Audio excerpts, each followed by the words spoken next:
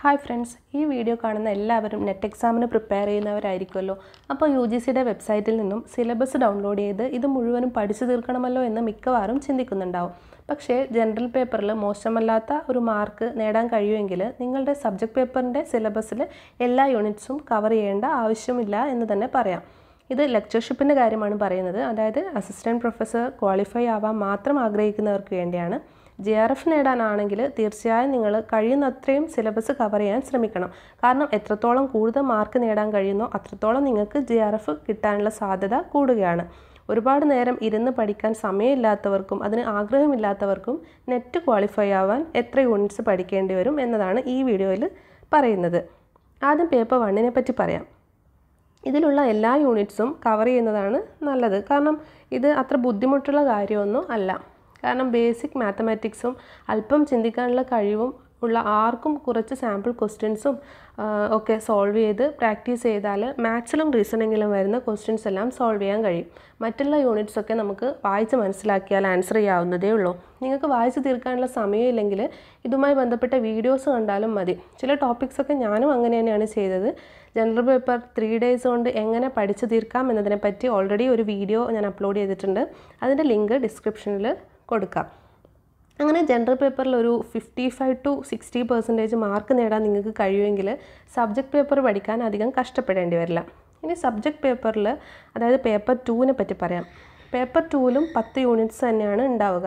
ഇതിൽ ഓരോ യൂണിറ്റ്സിൻ്റെയും വെയിറ്റേജ്, അതായത് ഓരോ യൂണിറ്റ്സിൽ നിന്നും എത്ര ക്വസ്റ്റ്യൻസ് വീതം ചോദിക്കും എന്നത് മനസ്സിലാക്കി വെയിറ്റേജ് ഏറ്റവും കൂടുതലുള്ള 6 യൂണിറ്റ്സ് സെലക്ട് ചെയ്യുക. നിങ്ങളുടെ സബ്ജക്റ്റ് ഏതായാലും അതിൻ്റെ വെയിറ്റേജ് മനസ്സിലാക്കാൻ ഗൂഗിളിൽ അല്ലെങ്കിൽ യൂട്യൂബിൽ സെർച്ച് ചെയ്താൽ മതി.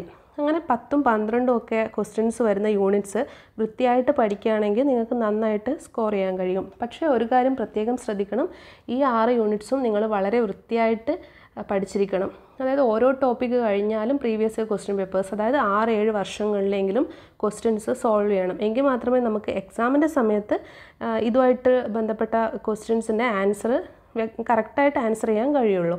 ഈ 6 യൂണിറ്റ്സിൽ നിന്നും 2-3 ക്വസ്റ്റ്യൻസ് തെറ്റിപ്പോയാലും ക്വാളിഫൈ ആവാനുള്ള മാർക്കിനേക്കാളും കൂടുതൽ എന്തായാലും നിങ്ങൾക്ക് ലഭിക്കും എന്നതിൽ ഒരു സംശയവുമില്ല.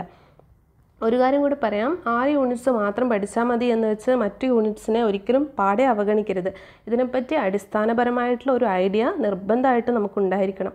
6 യൂണിറ്റ്സ് എന്ന് പറഞ്ഞത് എളുപ്പത്തിൽ എക്സാം ക്ലിയർ ചെയ്യാനുള്ള ഒരു വഴിയാണ്. പക്ഷേ നിങ്ങൾ അസിസ്റ്റൻറ്റ് പ്രൊഫസർ ആവാനും റിസർച്ച് ചെയ്യാനും ഒക്കെ ആഗ്രഹിക്കുന്ന ആളാണെങ്കിൽ എന്തായാലും എല്ലാ ടോപ്പിക്സും അറിഞ്ഞിരിക്കണം. പോസ്റ്റ് ഗ്രാജുവേഷൻ കഴിഞ്ഞ ഒരാളെന്ന നിലയിൽ നിങ്ങൾക്ക് എല്ലാ ടോപ്പിക്സും പരിചിതമായിരിക്കുമല്ലോ. കാരണം നമ്മൾ പഠിച്ചിട്ടുള്ള സബ്ജക്ട്സ് തന്നെയാണല്ലോ ഒന്നുകൂടെ വിശദമായിട്ടാണെങ്കിലും ഇവിടെയും ചോദിക്കുന്നത്. അതുകൊണ്ട് സമയമുണ്ടെങ്കിൽ ഇമ്പോർട്ടൻ്റ് ആയിട്ടുള്ള ടോപ്പിക്സൊക്കെ ഒന്ന് നോക്കുക. അങ്ങനെ ചെയ്താൽ ഇതിൽ നിന്ന് വരുന്ന ക്വസ്റ്റ്യൻസ് കൂടി നമുക്ക് ആൻസർ ചെയ്യാൻ കഴിയും. അഥവാ നമുക്ക് അറിയാത്ത ക്വസ്റ്റ്യൻസ് ആണെങ്കിൽ തന്നെ വെറുതെ ഗസ് ചെയ്യുന്നതിന് പകരം ഓപ്ഷൻസ് എലിമിനേറ്റ് ചെയ്യാൻ ഇങ്ങനെ നമുക്കൊരു ഐഡിയ ഉണ്ടായിരിക്കുന്നത് സഹായകമാകും. അതുകൊണ്ട് പിന്നെ കോളേജിലെ എക്സാമിനൊക്കെ നമ്മൾ എല്ലാം പഠിക്കാൻ സമയമില്ലാത്ത സമയത്ത് എന്താ പറയുക, സമയമില്ലെങ്കിൽ നമ്മൾ എല്ലാ ടോപ്പിക്സിൽ നിന്നും കുറച്ച് കാര്യങ്ങളൊക്കെ പഠിച്ചിട്ട് പോകാറില്ലേ. പക്ഷേ നെറ്റ് എക്സാമിനെ സംബന്ധിച്ചിടത്തോളം അങ്ങനെ ചെയ്യുന്നത് ഒരിക്കലും നിങ്ങൾക്ക് സഹായകമാവില്ല. കാരണം വ്യക്തമായൊരു അറിവുണ്ടെങ്കിൽ മാത്രം ആൻസർ ചെയ്യാൻ കഴിയുന്ന രീതിയിലാണ് കൂടുതലും ക്വസ്റ്റ്യൻസ് ചോദിക്കാറുള്ളത്. ഒരു ക്വസ്റ്റ്യൻ ശരിയായ നമുക്ക് ലഭിക്കുന്നത് 2 മാർക്കാണ്. അതുകൊണ്ട് നമ്മുടെ ഓരോ ആൻസറും വിലപ്പെട്ടതാണ്.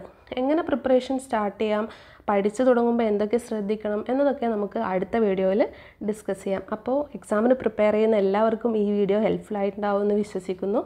എങ്കിൽ വീഡിയോ ലൈക്ക് ചെയ്യുക, ഷെയർ ചെയ്യുക, ചാനൽ സബ്സ്ക്രൈബ് ചെയ്യുക. ഇനി വീഡിയോസ് ഇടുമ്പോൾ നോട്ടിഫിക്കേഷൻ ലഭിക്കുന്നതിനായി ബെല്ലൈക്കൺ കൂടെ പ്രസ് ചെയ്യുക. താങ്ക്